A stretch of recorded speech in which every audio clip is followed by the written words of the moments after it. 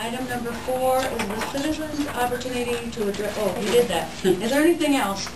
Anybody else want to address the council on any items, issues? Okay. Item number 5, miscellaneous. A, Sac County Conservation Board to address the City Council on Sac County Conservation Center.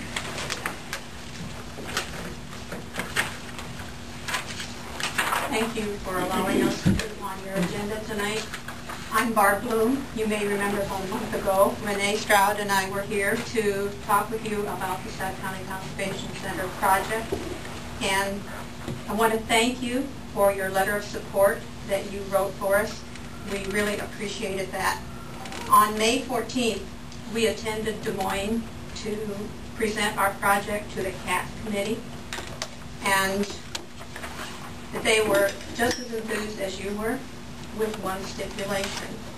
There is one criteria in the CAT grant that we were not aware of, and that is that it asks for $1 funding from the cities within our county. We understand that you have budget commitments already this year. What we're asking is that perhaps you could look beyond that and check your line items and see if maybe you could help us out. They did not indicate a dollar amount. We have made arrangements to contact every city within the council, or within the county, excuse me. We have already met with Lakeview. We are here with you tonight. We will be meeting with Wall Lake and also with Odebolt. Our two remaining, Shaler and Hurley, were not able to be scheduled yet before June 11th, which is the next CAT meeting in Burlington. But they will be on our next agenda also to meet with them. So we are asking each of the cities for $1 amount support. Just listening to your projects and activities that you have coming up this summer for Sac City, you are a very active city. We would like to be a part of that with our Conservation Center. We believe we could enhance your city activities as well as complement them with our project. At that point, if you have some questions, I'd be happy to answer, or I have members of our board here with us also. So now, do you need your answer by June 11th for the next CAT grant meeting? We would need a pledge from you, yes. Okay. And it may be with the stipulation that it is payable upon the receiving of the grant. And as I said, it could be a lump sum, it could be over a 2-year period, it could be over a 3-year period. If we were to pledge, can we stipulate that should the grant not materialize, that our pledge would be withdrawn? That would be the way that Lakeview did theirs. Okay. The grant would, your pledge would be delivered if the grant is received.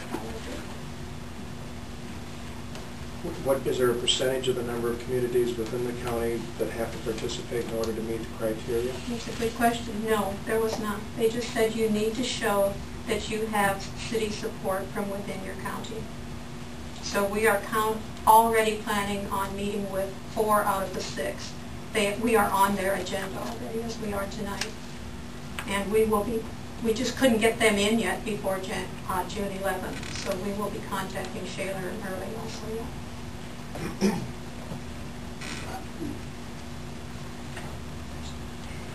And you said this could be spread over 2 or 3 years? Yes, it could. Is there a deadline on when you need to receive the first? Well, what we plan on doing right now, with your support with Lakeview and after visiting with Odebolt and Wall Lake, we plan on contacting the CAT committee and asking them if it's necessary that we contact all 6 of them, or if 4 out of the 6 will be sufficient. It's rather futile to make a trip all the way to Burlington and be told, sorry, you have 2 more to go yet. But with the contact of 4 out of the 6, we believe we should have an opportunity. Like I said, they were very impressed with our projects. The one thing they said, the criteria says $1 a month. Are there 9 communities up? Yeah. Okay, who am I missing? There are 9. No, The smaller ones. Okay, my apologies. We will be on theirs too. Yeah. Sure. Barb, I might add something. The Vision Iowa CAP program, and I think I sent most of you an email about this, but the Vision Iowa CAP program is kind of unique, and they do expect you to have local commitments.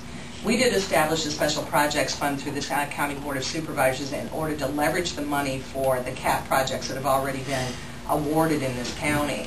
So we understand how they're backlashing, meaning that if Sac City had a CAT project that they took before the Vision Iowa Board, we would make sure the county supervisors provided the funding that was needed to provide the match there. So it's kind of in reverse now, guys, where we've got a county project and now we need the support of the cities.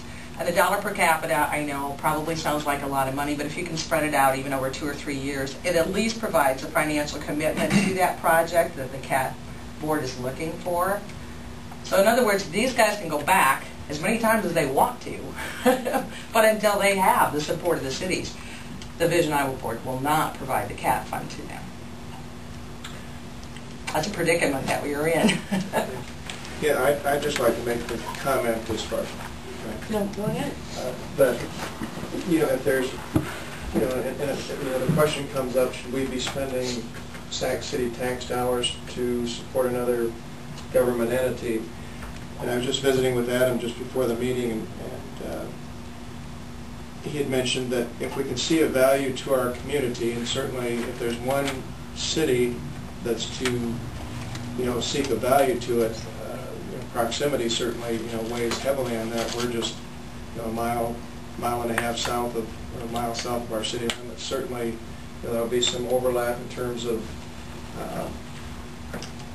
it's outside the city limits per se, but still, you might call it a part of Sac City. So.